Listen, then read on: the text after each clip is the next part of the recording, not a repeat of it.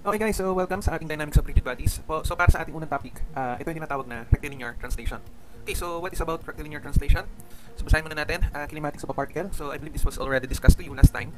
It's an introduction to dynamics. So in this session, you will get to know more about the concepts of dynamics of rigid bodies and other engineering science. By the end of the session, you should be able to introduce the concepts of position, displacement, the velocity, and the acceleration.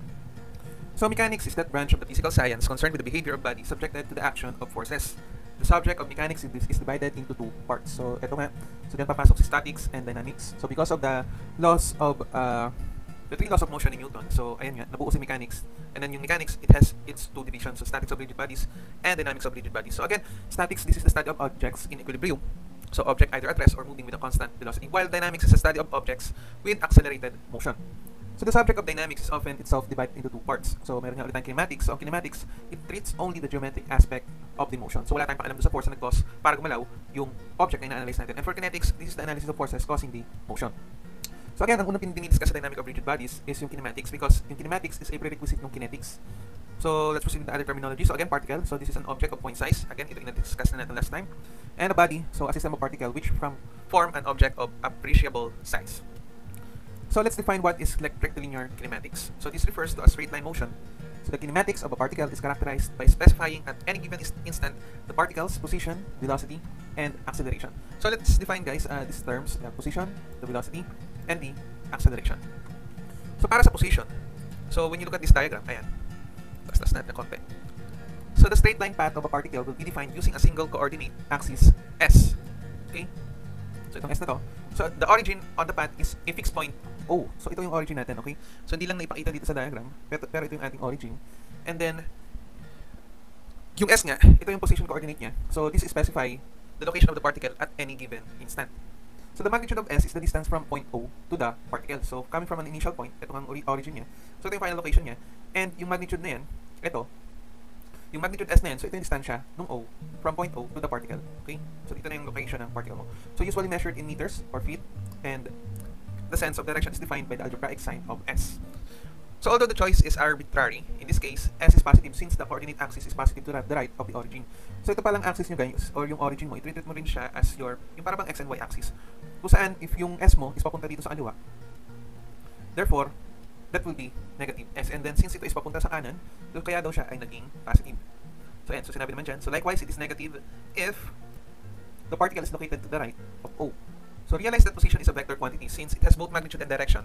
Here, however, it is being represented by the algebraic scalar S, rather than in boldface S, since the direction always remain along the coordinate axis.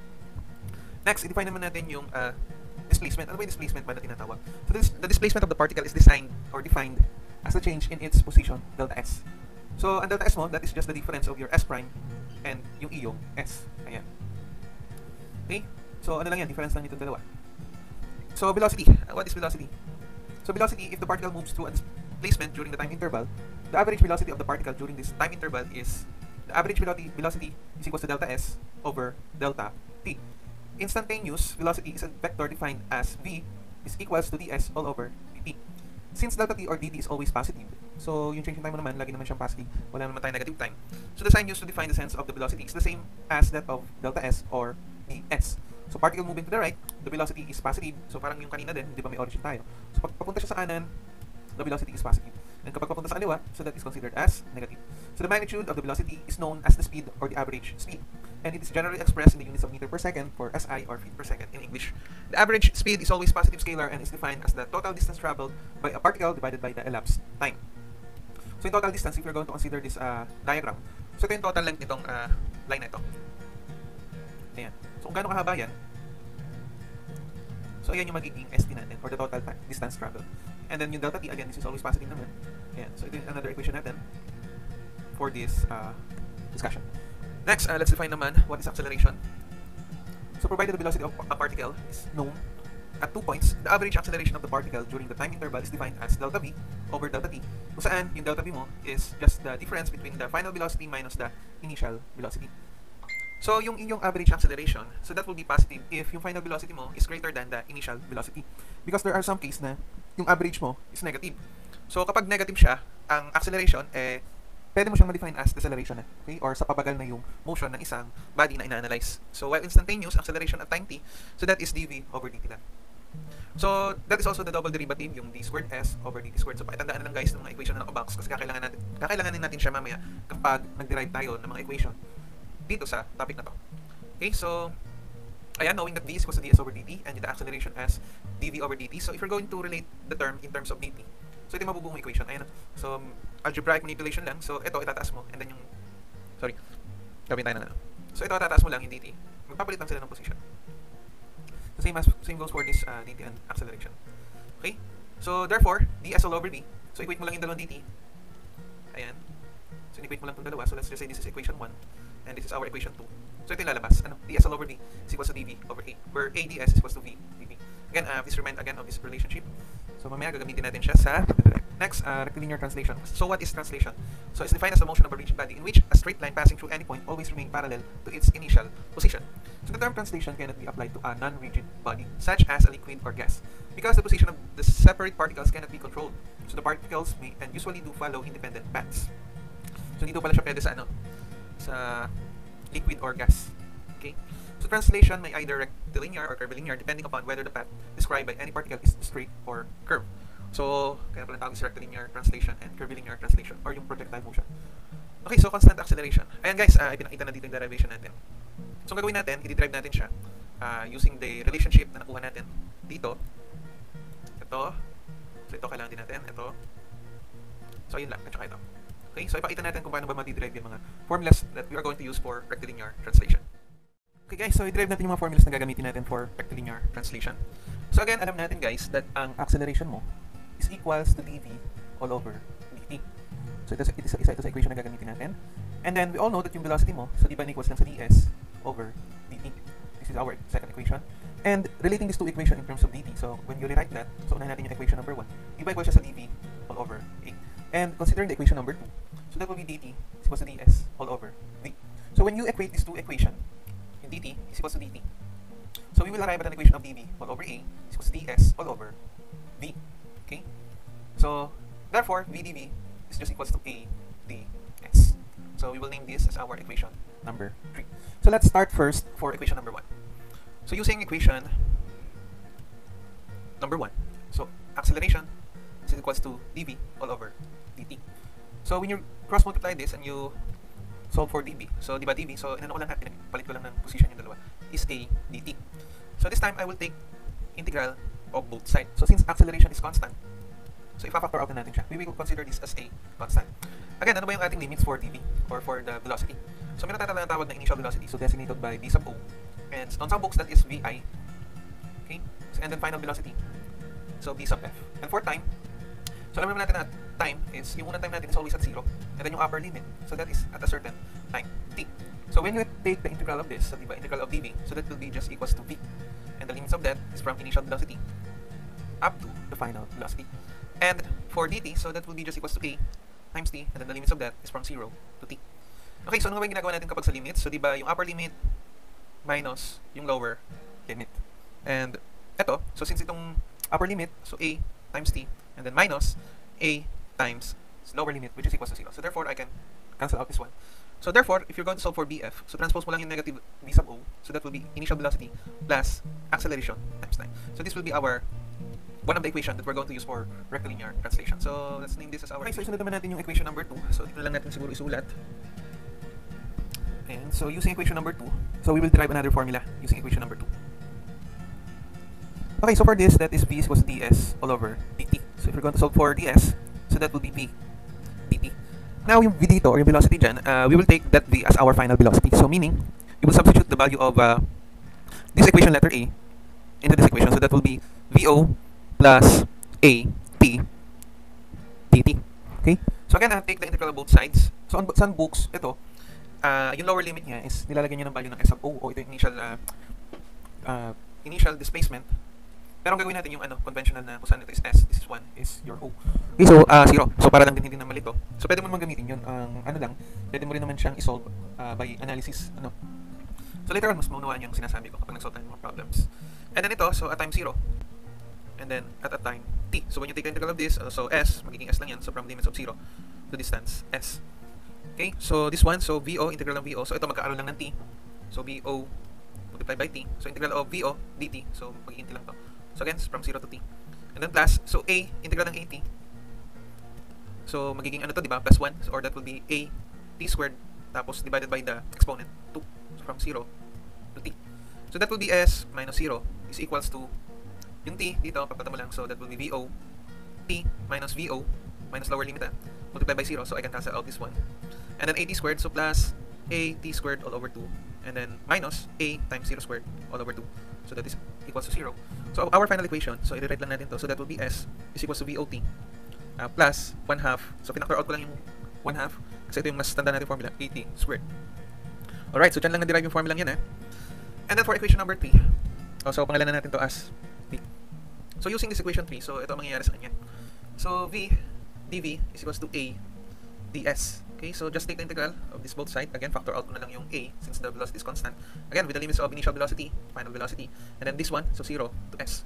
So integral of V dV, so that will be V squared all over 2. So with the limits of initial velocity, then final velocity.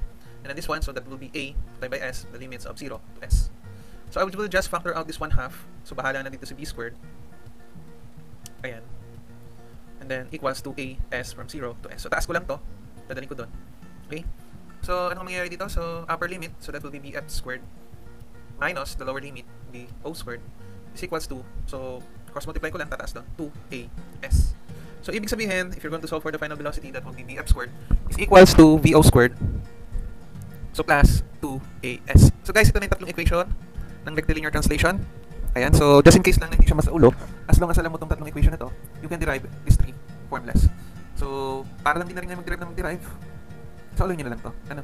Pero just in case guys, na makalimutan, or ma-mental block kayo, or baka lumabas lang din sa exam, derive the formula for this rectilinear translation formulas. So, madali naman siyang i-derive. Ano? Okay guys, so, take a screenshot or copy first, then, ito naman is nasa module nyo, ano? So, ito lang yung ano ko, version ko na pati-derive. Pero yun na rin yun. So, again, ang ginamit nga lang sa module nyo is yung lower limit nga for displacement S. So, nilalagay nila ng value ng S of O o ito yung initial position nung iyong particle or object or body na ina-analyze. Pero para lang din hindi na malito ito kasi ito na yung gagamitin natin Tapos i-add mo na lang yung initial position kung meron man. Okay, so let's proceed with the problem solving. Okay, guys, so this is a problem for rectilinear translation. So let's start with problem number 1. So basahin natin yung problem.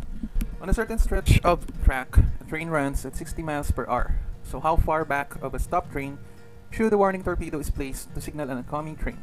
Assume that the brakes are applied at once and retard the train at a uniform rate of 2 feet per second squared. So guys, nag-search ako ano ba tong warning torpedo na tinatawag. So guys, ito is isang device kung saan nilalagay siya dun sa rail ng train. So sumasabog talaga to. So a railway detonator torpedo in North America.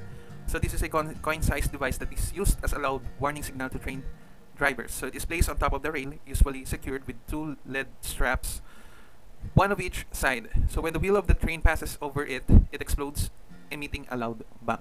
So ito yung nagsisignal para sa mga train drivers para mag-apply ng brakes dahil maaaring marapit sila sa intersection or malapit ng dumaan or tumigil or marating niya yung dulo ng railes ng tren.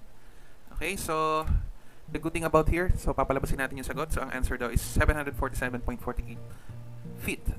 But the problem here, guys, is kung mapapansin nyo yung mga units natin. So ito is na miles per hour and ito is 2 feet per second squared. So we need to convert this velocity niya, yung miles per hour, to feet per second. So convert muna natin. So 60 miles per hour papunta sa feet per second. So unahin natin yung ibabaw. So ano ba yung conversion na pwede natin gamitin dito? So we all know that in 1 mile, meron kang 1.609 kilometer. Okay? So cancel na natin to. And then next, from kilometers naman, so dali natin siya saan? Sa meters, okay? So in 1 kilometer, there is 1,000 meter. So from meters, saan natin siya pwede dalhin? Sa centimeters siguro, no? Para mapunta or mai-convert natin siya to inches. So in 1 meter, ilang centimeter meron siya? So di ba 100? Okay. So cancel ulit natin. Medyo mahaba pala yung conversion, ano? And then from cm, so to inches, so alam natin na in 1 inches, there is 2.54 cm. Okay, so cancel natin to. And then bago pa pala tayo makapunta sa feet. So in 1 feet, there is 12 inches. Cancel, cancel. So okay na tayo sa ibabaw. Ang sunod, yung ilalim, yung R. So in 1 R, so diretso na natin to seconds ha, kasi medyo limited lang yung space. Meron tayong 3,600 seconds. So cancel, cancel. Ayan, so pindutin lang natin siya sa calculator. So that is 60. Yeah, 60 times 1.609 times 1,000 and then multiply by 100 divided by 2.54 and then divided by 12 and then divided by 3,600. Okay, so yung 60 miles per hour mo, meron kang 87.9812. So 87.9812. So feet per second. Okay, so since uniform na or pareho na yung mga units natin, we can now solve for the required in this problem. So drawing muna natin yung figure. So sabi dyan, saan mo daw i-place yung warning device o yun yung warning torpedo. So meron ka daw ditong tren. So ganyan na lang guys ha. So for example, meron ditong isang tren na nakatigil. Ayan, stop. So ang velocity nito, so ito is 0 feet per second. And then ito, yung unang tren natin, which is traveling at a constant rate of 87.9812 feet per second. So tumatakbo siya papunta dito. And then let's say na dito na natin i-place yung warning torpedo. Ayan. Yung mismo tatamaan na niya. Almost. So let's name this as our distance S. Ito yung hinahanap. Ano? Kung gaano kalayo yung warning torpedo doon sa tren, sa second train na nakatigil para hindi niya tamaan. And sinabi dito guys na meron siyang uniform deceleration. Ano? So sabi bumabagal siya. Ito, may word ditong retarding or babagal. So imposible namang itong accelerating kasi from 87, so bibilis pa siya, ibig sabihin. So dapat yung final velocity niya dito, pagdating niya dito sa point na to, is magsisiro na. At least rate na 2 feet per second squared. So ang hinahanap na is ito. Okay, so ilatag muna natin yung mga available equation. So we all know the final velocity initial plus acceleration times time. And then yung isa, S is equals to VOT plus 1/2 of 80 squared. And yung final equation, that is VF squared is equals to initial velocity plus 2AS. Okay, so ano ba yung mga available given natin dito? So again, meron nga tayong acceleration dito, which is the deceleration na negative siya, kasi nga sa pabagal, na 2 feet per second squared. So out of this equation or available formulas, alin ba dyan yung pwede natin gamitin? Okay, so ang mangyayari kasi guys, pagdating nitong tren na to dito, ano yung magiging final velocity niya? So kahit hindi given yan, alam natin that dapat yung tren na to, yung final velocity niya, once na-reach niya yung second train, so that should stop para hindi niya bagain, hindi niya matamaan. Para magiging nose to tail na yung magkalapat na. Almost magkalapat. Okay, so between these three equations, ano may pwedeng gamitin? So wala pa tayong time, hindi natin alam. So ito, I think pinakamagandang gamitin na equation is yung third equation, di ba? Kasi nandiyan na lahat. So apply natin. So using this equation, the third equation, so the final velocity, so alam natin na dapat siya is titigil sa dulo. Before siya makarating dito, with squared, is equal to the initial velocity na 87.9812 feet per second squared. So ito namang 0, kapag in-squared mo naman yan, so that is, na rin, 0 pa din. So, plus 2, and then yung deceleration niya na negative 2 feet per second squared, and then multiply by S, yung ano. Okay, so ang mangyayari, so this will be transposed to the other side to make it in positive. Dalhin lang natin dun. So, ayun, direct substitution na pala to. So yung S mahanap natin as 87.9812 squared all over 2 times 2. So don't forget na squared siya. Ayan. So pipindutin lang sa ALQ. Direct substitution naman yan. So 87, I think ito na yung sagot. Squared na lang natin to guys. So divided by 4. Ayan. So ang answer natin is 195. Saan ako nagkamali? So click. Anyway guys, ang gawin natin, ituturo ko sa inyo yung long way of solving this. Kasi guys, pwede nyo rin kasing gamitin yung dalawang natitirang formula. Kaso ang mangyayari nga lang, mas mahaba. Pero supposedly dapat, pareho lang tayo dapat ng lalabas na sagot dito. Okay, so anyway, isulat pa rin natin. Maybe nagkamali lang ako dito ng input ng answer key kasi medyo inedit ko kasi yung module ni Sir Montilla. Maaaring nagkamali ako ng lagay ng given. Iniba ako kasi ng konti. Check ko na lang din. 1935.1728. So that will be in feet. Okay, so alternative solution. So guys, just in case lang na nagkamali kayo ng equation na ginamit, pwede naman, So mangyayari lang dito. Makakahanap kayo ng time if gagamitin nyo tong equation 1 and equation 2. So, ang unang mangyayari, if you use equation 1, so alternative solution use equation 1. For example, nakalimutan mo itong equation na to na mas madali palang gamitin yun. Mas gusto mo nahihirapan ka. Use equation 1, so that will be final velocity. This one, so that is 0 is equals to initial velocity of 87.9812. So, hindi ko na lang guys isusulat yung unit So, minus deceleration of 2 and then multiply by the time t. So, we will have an answer for time. So, that will be 87.9812, so divided by 2. So, the time required for the train to stop is 43.9906 seconds. So, once na nakuha mo yung time, this time, since may time ka na, pwede mo na gamitin yung equation number 2. So, mangyayari lang, so mahanap mo na yung s kasi meron ka ng value ng time So, initial velocity of 87.9812, then multiply by the time, 43.9906, and then, so plus 1/2 of the acceleration, which is negative 2 feet per second squared, times the time squared. So, 43.9906 squared. So, ayan. So, pindutin lang natin. So, what will be S? So, that is 87.9812. So, times 43.9906. And then, plus 1/2. So, 2 raised to negative 1 times negative 2. And then, times 43.9906 squared. Okay. So guys, kung napansin nyo, pareho lang yung lumabas. So, maaaring nagkamali lang talaga ako ng sulat dito sa problem na to. Doon sa answer key.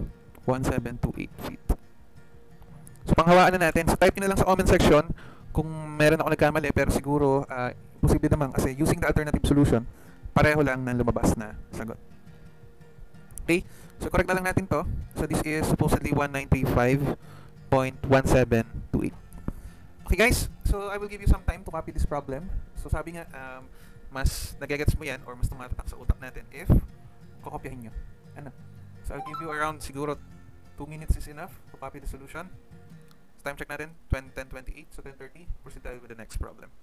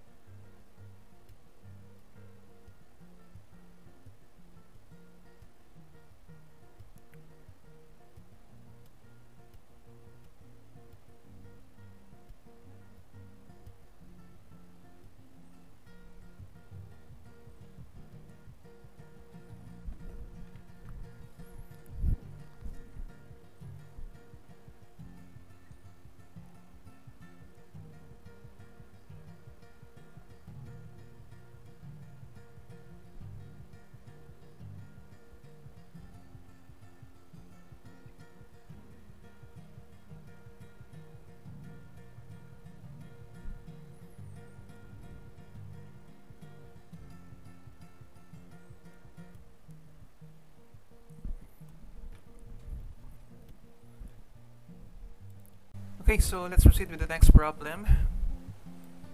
So, sana naman tama yung answer ko dito. Okay, so for problem number 2, so basahin natin. An automobile moving at a constant velocity of 45 feet per second passes a gasoline station. 2 seconds later, another automobile leaves the gasoline station and accelerates at the constant rate of 6 feet per second squared. So how soon will the second automobile overtake the first? Ayan, medyo maganda yung problem na ito. Okay, so first of all, drawing muna natin siya. So ang drawing ko, ay gawin na lang natin na so meron daw gasoline station. So bahay na lang. And house. So an automobile moving at a constant velocity of 45 feet per second passes a gasoline station. So meron kang car A which is traveling at a constant velocity of 45 feet per second passes a gasoline station. So dumaan lang siya. Hindi siya tumigil, hindi siya nagpagas, dumaan, traveling at 45 feet per second. So this is for car A. Ngayon, 2 seconds later daw. So 2 seconds later, so another automobile leaves the gasoline station. So ito itong car B, nagpagas siya dito, So umalis siya 2 seconds later. So after dumaan nitong sasakyan na to, so after 2 seconds, umalis na yung nagpagas, which is car B. Okay? So ibig sabihin yan, so umalis pa lang siya, or he leaves the gasoline station, so the initial velocity of this car B will be equals to 0 feet per second. So why 0? Leaves pa lang leaves. Ayan. Kaalis pa lang. Or he just started to leave this gasoline station. Ayan, ito magandang tanong. So ano yung magiging time natin? So ito, let's just say na yung time ng car A, yung total travel time nila before ma-overtaken, or it's before car B started to overtake car A. So inim natin yung time na yun as time t. Okay guys, so ang question dito, so what will be the time of car B nung na-start na niyang ma-overtake itong si car A? So sabi, 2 seconds later, so ibig sabihin, after 2 seconds, so ang question dito guys, is it plus 2 or minus 2? So ayan. So this is one of the most challenging part siguro dito, or yung tipong mapapaisip kayo. Ano nga yun? Plus 2 or minus 2? So before, this is the same problem din na na-discuss namin ng instructor namin. So iniisip ko plus 2. Why plus 2? Kasi 2 seconds later So after 2 seconds, so dapat additional 2 seconds to Tama? Pero kung iisipin mo, so tama nga naman, lagyan mo ng value. So for example, so ito kasi, dapat siya ay minus.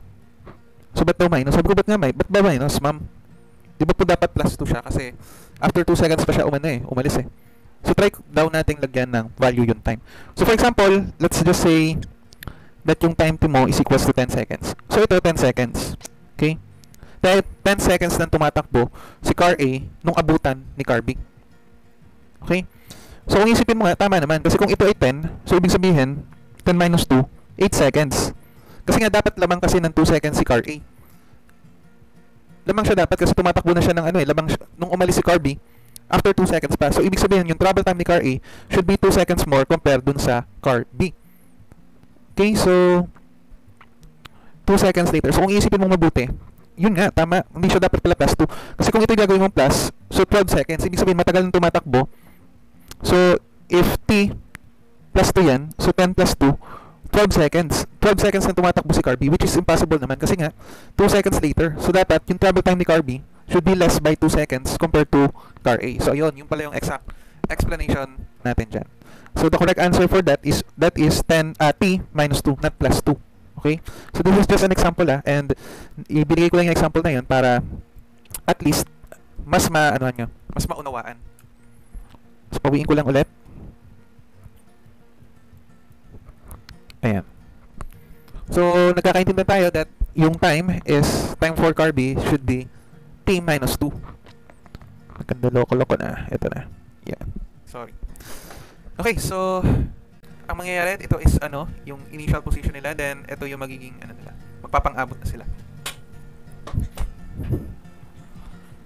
Okay, so aside from that, wala naman sinabi. So car A, so there's no indication there that car A is accelerating. So he is, ito pala. It is indicated there that car A is traveling at a constant velocity. So the final and initial velocity is just the same for car A. While for car B, so sabi dyan, it accelerates at a constant rate of 6 feet per second. So guys, ang ano rin pala dito sa dynamics of rigid body, so dapat mong ma-interpret lahat ng word sa bawat sentence ng maayos para madali mo siyang ma-analyze. At the same time, dito kasi sa mga problem na yan, hindi binibigay lahat yung given. So kailangan mo siyang i-analyze muna before mo makuha yung mga ibang given sa problem. Katulad yan, yung final velocity. So hindi naman sinabi doon sa car A, pero sabi constant velocity. So yung car A mo is traveling also at a final velocity of 45 feet per second. So acceleration of car B, so that is 6 feet per second squared. Okay? So dito na lang natin siguro drawing. So final velocity of car A, lagyan natin ng A. So that is also equals to 45 feet per second. And then for car B,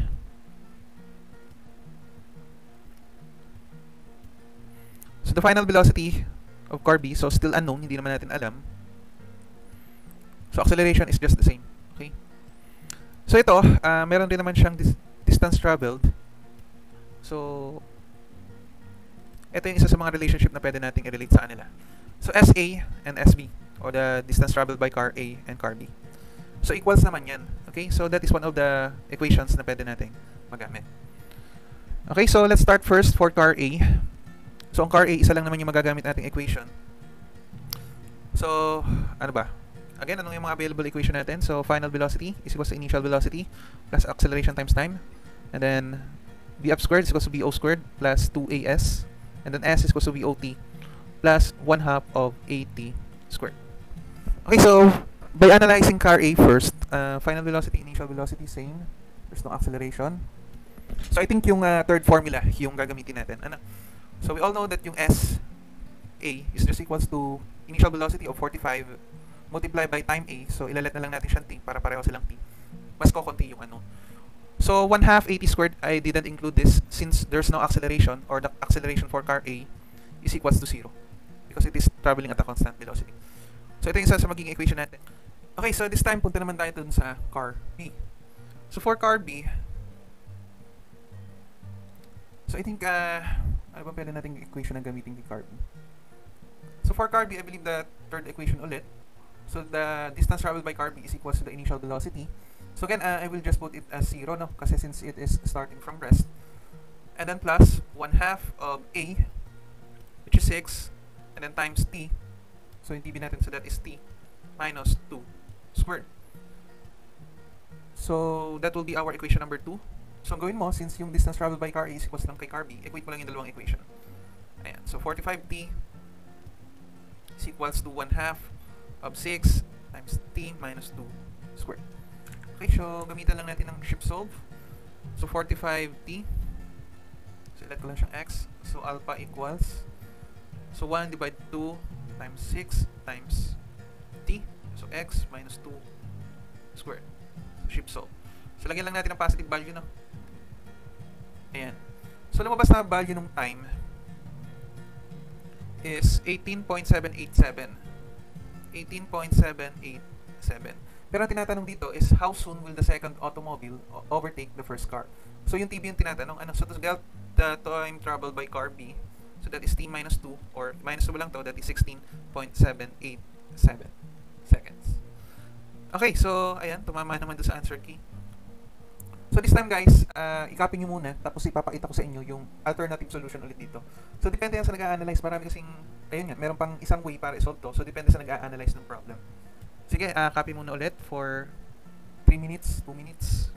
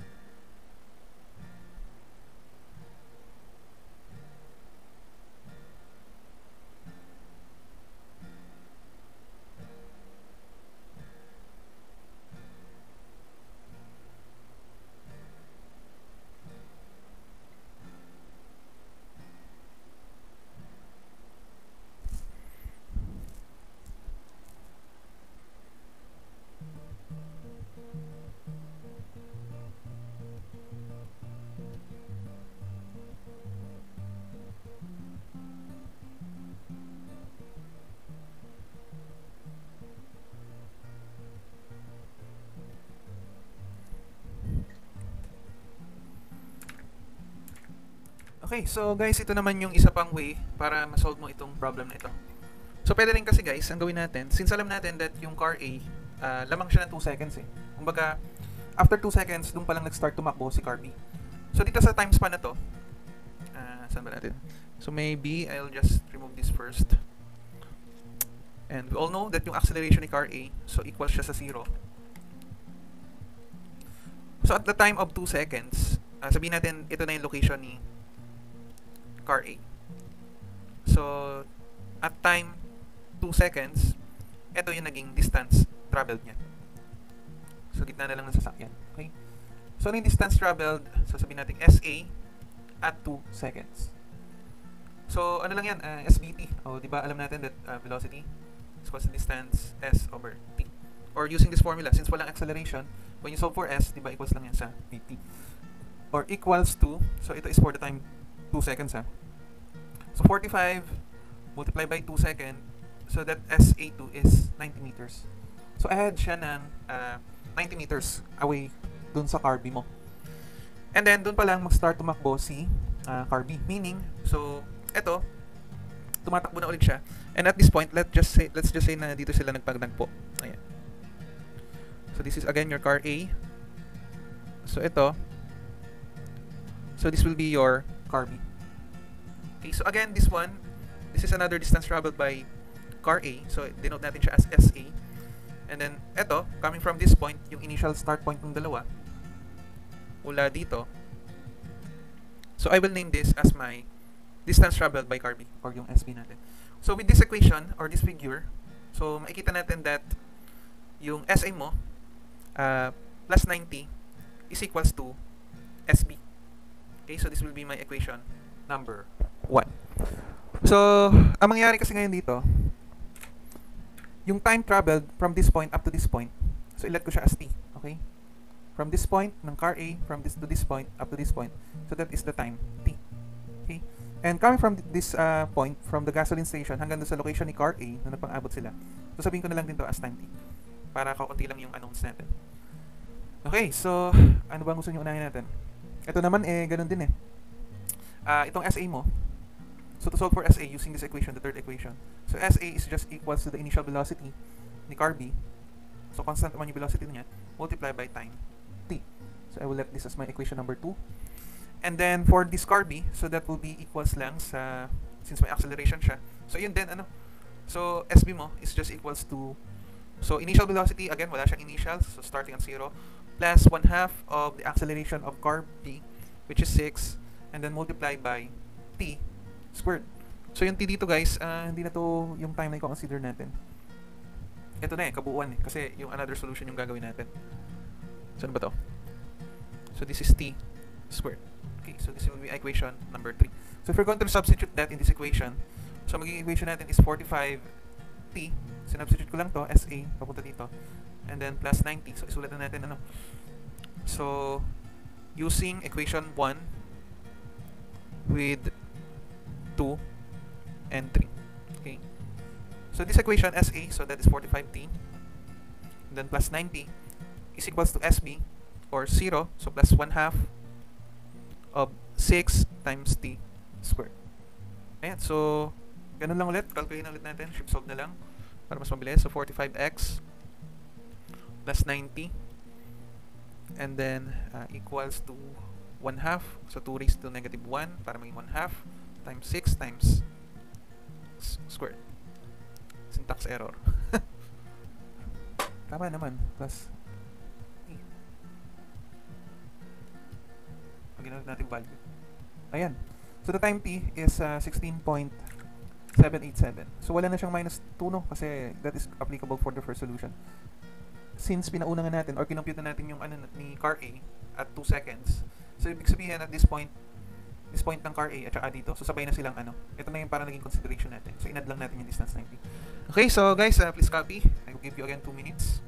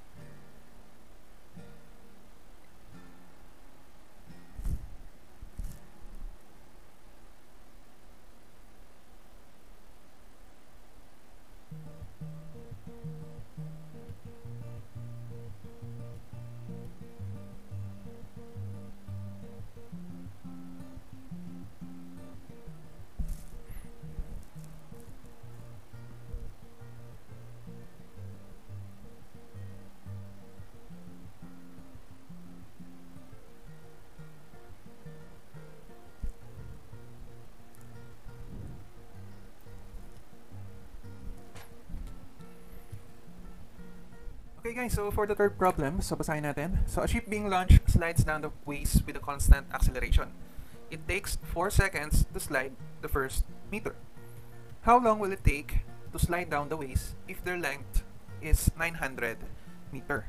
So drawing muna natin. So meron ka daw bang barko. Ayan. So ang unang scenario guys dito is that, sabi, it is sliding at a constant acceleration. So ibig sabihin yung acceleration is constant. So it takes 4 seconds. So yung A natin, so scenario A. So the time required to slide down the first meter, so ibig sabihin nito, 1 meter lang.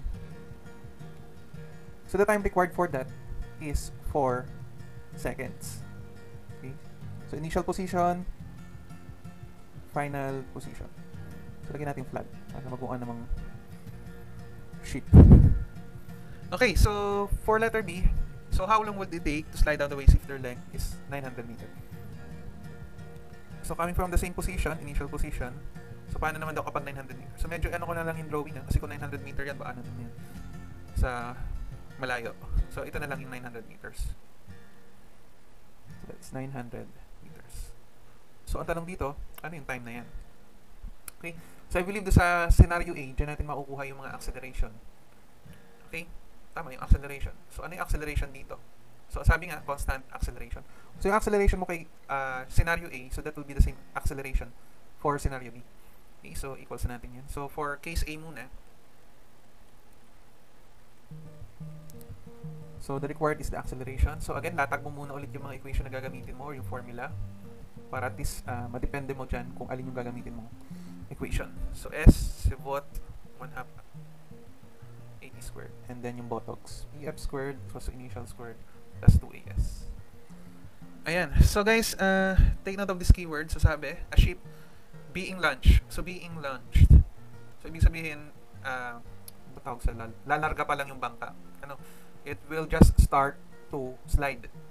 So ibig sabihin yan, the initial velocity for case A is equals to 0. Same as for initial velocity ni case B or scenario B. So, 0 initial velocity, ang hinahanap ko lang naman is, I think the best equation to use is this second equation, yung S equals to initial velocity times time plus 1/2 80 squared. So, makakakuha tayo dito ng acceleration. Since given yung time, given yung initial velocity, nasabi nga natin siya na 0 kasi magla-launch pa lang, and then given yung distance niya. Okay, so, S equals to initial velocity time plus 1/2 of 80 squared. So, what is S? So, that is 1 meter. So, ito, this will be 0. Since being launched pa lang. So 1/2 of the acceleration, so this is the required, and then yung time mo is 4 seconds, 4 squared. So what is the acceleration? So 2 over, so tama ba? 2 over 16. What is the unit? Meter per second squared. Okay, so since meron na tayong acceleration, we can now proceed with the case B. So mahanap na natin yung required. So para kay case B, SBO 1/80 squared. I think, ano rin ito rin yung equation na gagamitin natin. Though pwede mo rin gamitin yung iba, pero mas mahaba yung solution, kagaya nung sa first example natin. So, diretso na lang natin para mabilis. So, S is equals to initial velocity times time plus 1/2 of 80 squared. So, knowing that yung kanyang distance traveled is 900, so again, yung initial velocity mo, this will be equals to 0 kasi being launched ulit yan. So, plus 1/2 of the acceleration, which is 2 over 16. So, mahanap natin yung time. So, ito is na squared. So, the time required, so manipulate mo lang yan. So, 900. So, I can cancel out this one. Times 16 and then square root of this. So what is the time? So pindutin nyo lang galing sa calcu. So 900 times 16 then square root of the answer. So 120 seconds. Okay, so 120 seconds, so minutes lang siya. So 1 minute 60 seconds. So tama na siya ay 2 minutes. Okay, so again, please copy. I'll give you 2 minutes to copy the problem. Yeah.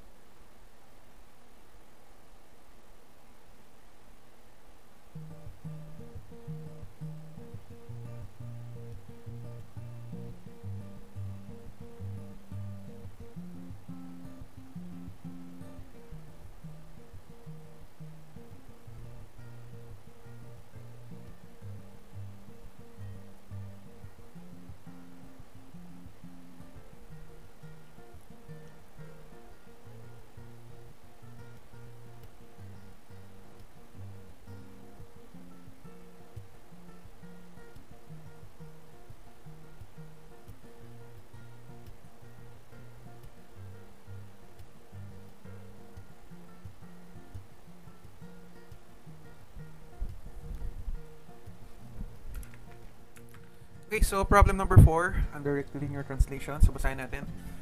A driver traveling at 50 miles per hour sees a wall at a certain distance ahead. The driver applies the brake immediately, so the perception time there is 3 seconds. So masyadong matagal yata ito, ano? Baka lasing tong nagda-drive. And begins to slowing the vehicle at 6 meter per second squared. So kung makikita nyo dyan guys, sabi, slowing the vehicle. So the 6 meter per second squared is deceleration. If the distance from the stopping point to the wall is 12 meter, how far was the car from the wall upon perception? So meron daw 12 meter distance nung tumigil yung sasakyan. So ang tinatanong dito, how far was the car from the wall upon perception? Okay, so let's go. So again guys, i-drawing muna natin ulit yung figure tapos i-analyze ulit natin. So initially, let's say na ito yung car. So this is traveling at 50 miles per hour. So the initial velocity is 50 miles per hour. Ako naka-meters na naman. Sige, i-convert muna natin pala guys para at least wala na tayong problema. So 50 miles per hour. So again, in 1 mile, there is 1.609 kilometer. Ano pang unit nga? Meter. And then in 1 kilometer, there is 1,000 meters. So cancel. So for hour, so R is 1 hour is 3,600 seconds. Okay, so what is the equivalent value of that in meter per second? So 50 times 1 times 1.609 times 1,000 and then divided by 3,600. So that is 22.3472. 347. Check lang natin ha. 50 miles, tama naman. So meter per second. So this is the initial velocity. Okay, so that is traveling at 22.3472 meter per second. So the driver can see a wall at a certain distance ahead. So meron nga daw ditong pader.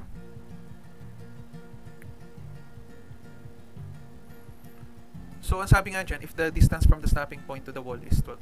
So dito siya banda tumigil, ano? So sa gitna na lang natin kunin yung mga reference point. So that is 12 meters.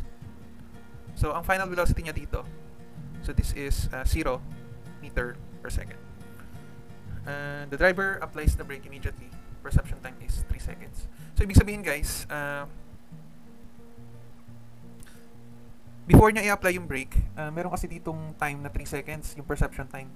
Ang alam ko kasi less than 1 seconds yung average na perception time if alert driver ka. Pero since ito ay siguro lasing or inaantok, so 3 seconds pa siya bago niya apakan yung brake. So ito, nakapag-travel na to. So let's say na ito yung S1 natin. So yung S1, mako-compute mo siya. So wala naman sinabing bumilis siya, acceleration. So constant velocity naman yan. So yung final velocity niya dito is the same lang din. So 22.34. Shit. Nagpapasmado yung ano, nagloloko siya. Pasmado problems. Wait lang. Yan, wala na. Let's go. Okay, so sorry about that interruption. So nasa na tayo? So 22.347 to rin yung kanyang final velocity. Ngayon, upon the application of the brake, so gawin ko na lang to as color green para at least may distinction siya. So initial velocity niya agad dito. So ito na yung for the distance traveled before siya mag-stop. So I will name this as my S sub 2. So the initial velocity there before he applied the brake, 22.3472 meter per second. And yung final velocity niya nga, ito siya. 0 meter per second. So ang acceleration niya dito or yung deceleration is negative 6 meter per second squared. So anong hinahanap? How far was the car from the wall upon perception?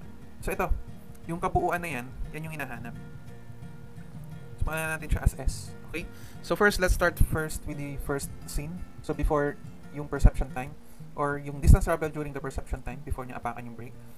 So yung S1 mo, so that is simply equals lang kay sulat ulit natin yung mga formulas. So BF, walang kamatayang equation. BF BO plus AT. S BOT plus 1/2 AT squared. So para masaulo nyo rin agad, ano? So lagi mo lang siyang isulat hanggang sa masaulo mo.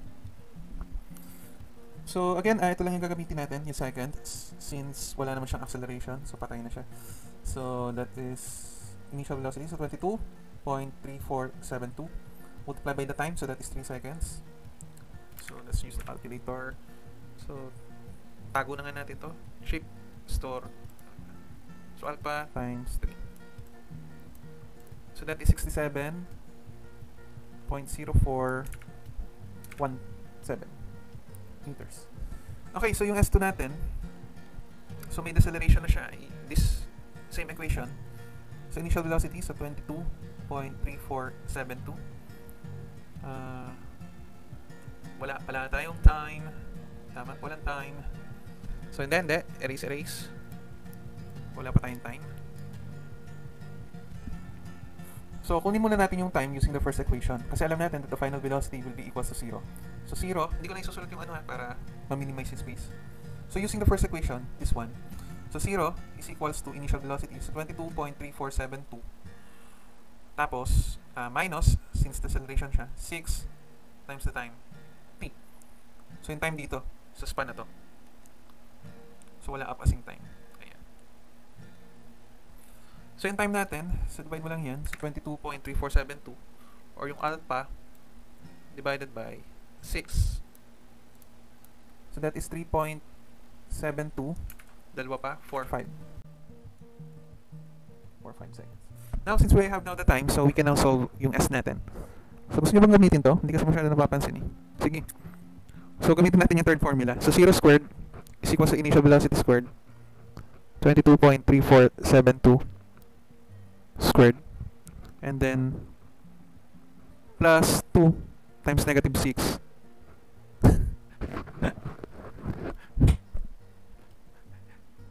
Well, para saan pa yung time na kinuha natin? So, S2 to ah. So, check lang natin kung tatama. Kayo naman. Para lang dinan tayo.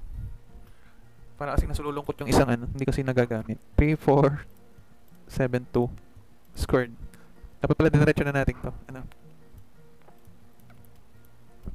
So, 41.6164 meters. So, check natin dito ha. So, balikan natin yung first equation.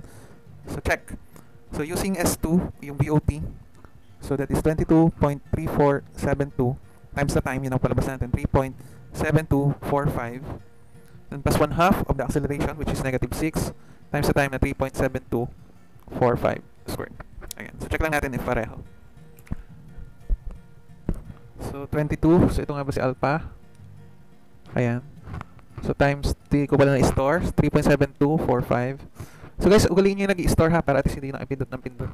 Tsaka mas accurate yun kasi nakatago lahat yung value. Times 3.7245 squared. Ayan, so pareho naman. So may konting decimal places lang na difference. Pero anyway, napakaliit na nun. So pareho. Okay, so I believe nakuha na natin lahat. So the total distance or the distance of the car from the wall upon perception, so that is S. So, i-add lang natin lahat. So, 67.0417